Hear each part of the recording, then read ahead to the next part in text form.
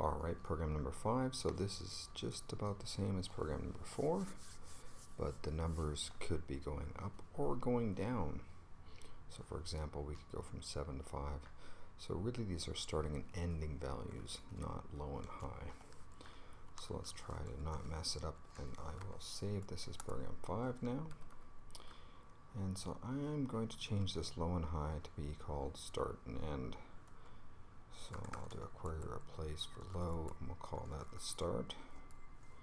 Yes, yes, yes, yes, yes. And I'll do a query replace and change the high to be the end. There. And that changes that. So the only real difference here is we're going to have the starting value, the ending value, and we don't really mind if one's higher than the other, so we're going to remove that now. The only thing is things are going to change up here, so we're going to print the times table for 6 going up or going down. So here's what we're going to do. We're just going to check, is start less than or equal to the end? If it is, then we'll do it this way. Right, we're doing it now. Times table for that, and we'll print going up,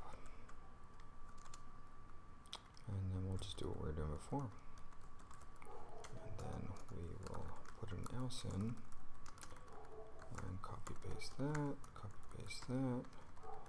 going down, and now the only thing is we have to change, so we're going to go from the end to the start, but we're going down by -1s. So we'll see, we start at the end, we go to the start. I think we're going to have to do something here, but we'll have to do some testing to check. And instead of going up by 1, remember the third value is the increment value. So if we're going up by +1, we could put a +1, but it's redundant. It's an extra parameter, which is optional. I'll leave it there just for argument's sake. And then let's go back to the shell, run Python 3, and this was program number 5. And if the times table to print, let's do 7, and we'll go from 1 to 5. Looks good, it goes from 1 times 7, 7 to up to 5, and it says it's going up. We notice that changed. Let's go again, 7 times table, let's go from 5 down to 1. And what happens? Oh, it doesn't do anything, so what's going on wrong here? We're going from 7, 5 to 1. What's happening? Let's try and figure this out.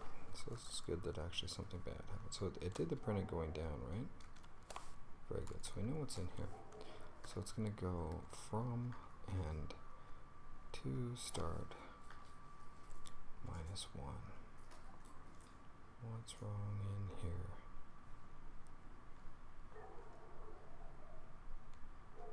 Let's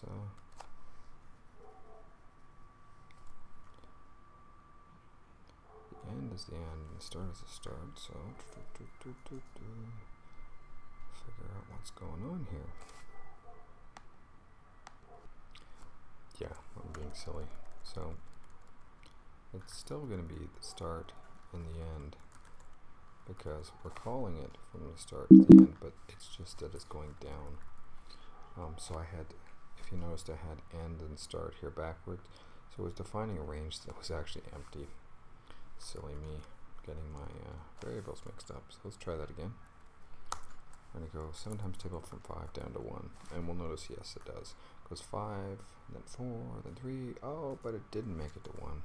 Why is it not making it 1? Because it's not inclusive, so it's not +1. It's going to have to be -1 when we go on past the end. Let's go 5 down to 1.